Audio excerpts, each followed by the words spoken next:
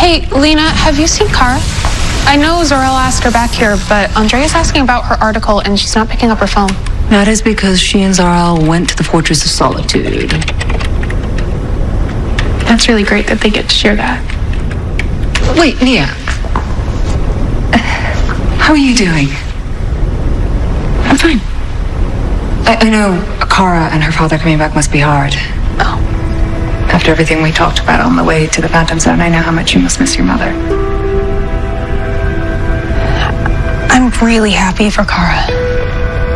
Really, I am. It's just...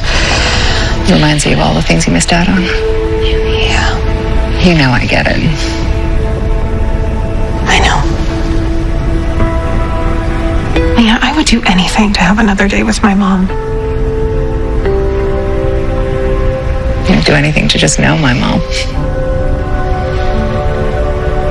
You know my phantom fear vision was about her? The water monster. Did you conquer it? Didn't we all? Isn't that how we defeated the phantoms? Right. But I mean, how did you defeat it? I let it overtake me, and like Kelpie turned into my mother. What do you think it means? I don't know. You're the dream expert here. No, that's different. This is personal to you, but you'll figure it out. And I'm here to help any way I can.